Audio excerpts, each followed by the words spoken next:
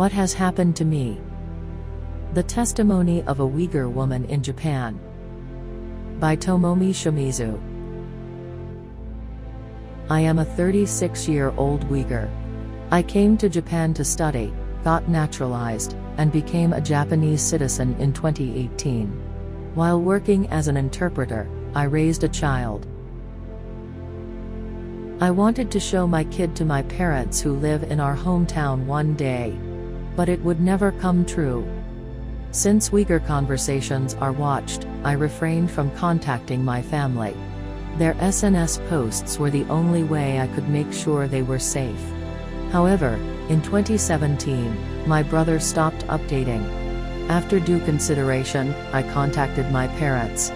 They told me that he was taken to study 6 months ago. This means he was brought into a concentration camp. My brother was 20 years old at the time. His dream was to someday go to Japan to study automobile maintenance and run a factory in Uyghur. He was taken away just because he was gathering with his friends. My brother was young and healthy. In 2018, authorities blocked Urumqi railway station for 40 days and took a large number of Uyghur men inland on one-way trains. He might have been on it. He might be facing a cruel fate.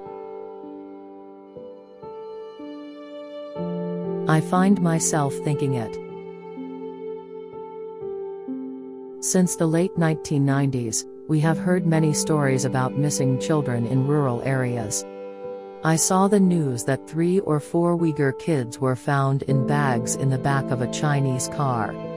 Some sold their riches such as sheep, and went inland in search of their children. At the time of the 2008 Olympics, surveillance cameras were set up everywhere, even in rural areas, to keep law and order. But the number of missing children has not decreased at all. For some reason, there were very few cases of abduction on the camera, and the police did not investigate. Parents desperately posted information about their missing children on social media and looked for them, but even that was later repressed. Uyghur doctor Anwar Tohudi examined the body of a missing child for a few months and discovered that one of his kidneys had disappeared. Some children have been found dead with no eyeballs or organs. In urban areas, there are hospitals specialized in organ transplantation. They accept transplant tourists from abroad. In fact, one major Chinese airline announced that it had carried 500 organs in a single year. There is an ad for a hospital specializing in halal organs, the organs without the consumption of alcohol and pork. Most Uyghurs don't eat pork or alcohol because of our religion. That's why I'm so worried. In 2018, I made a testimony video to save my brother. Because of this video, I was charged with subversion of the state, and my mother and sister were interrogated on my behalf as a joint responsibility. After that, all contact with my family was completely cut off. I may have been wrong, my family may be in trouble because of me. I am tormented by such thoughts. But someone has to say what our people are going through. The fact that Uyghurs are not treated as human beings. For example, if a woman gives birth to 2 or more children, or if she gets pregnant again within 3 years, she will be forced to abort even in the last month. All women up to the age of 50 are tested and treated for contraception, and are forced to undergo sterilization without anesthesia at their own expense. Some women had massive bleeding during operations. Why would they do anything like that? Most young Uyghur men are taken to camps. On the other hand, in the remaining Uyghur homes, Han people live together as relatives and sleep together. Uyghurs live in hell. Even in Japan, which is supposedly safe, no one feels alive. We have your luggage, come to the embassy to pick it up. There is a case with the Shanghai police.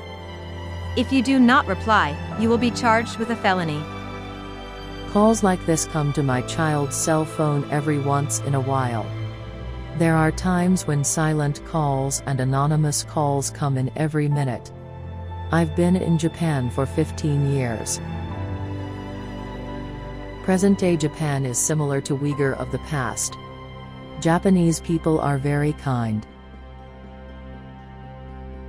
This is the land of Uyghurs. We leave this to you. We just work together. We'll leave as soon as you become rich. A lot of friendly and beautiful things were said to the officials, and they believed them. However, they were all lies and traps for aggression. Many Han people kept coming into our land. Their population has become about the same as that of Uyghurs.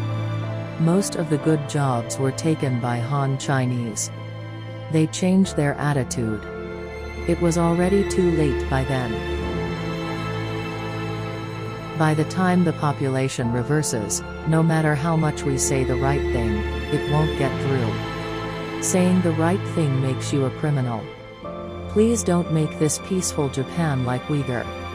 It's not just us, the Uyghurs, who say that, but the Mongols, the Tibetans, the Hong Kongers, and all those who have lost their homeland in a similar situation. Please don't call us Uyghur ethnic group. We are not an ethnic minority. By calling us Uyghur ethnic group, the Chinese Communist Party intends to portray us as an ethnic minority. We are Uyghurs. And now the global commodity factories are in China. From high brands to daily necessities. Products sold at ridiculously low prices.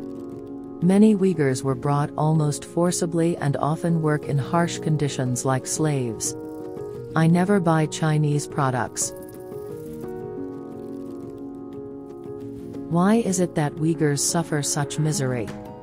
All because the Uyghurs are a colony under the control of the Chinese Communist Party.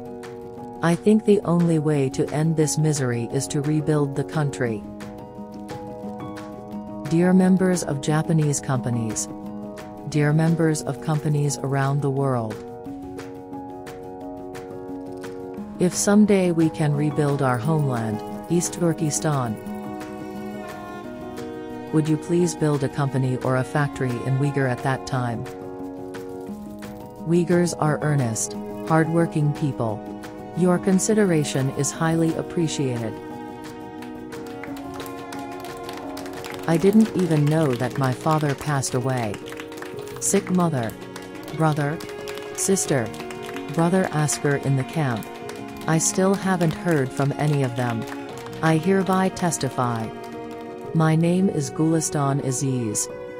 Please find out about the Uyghurs.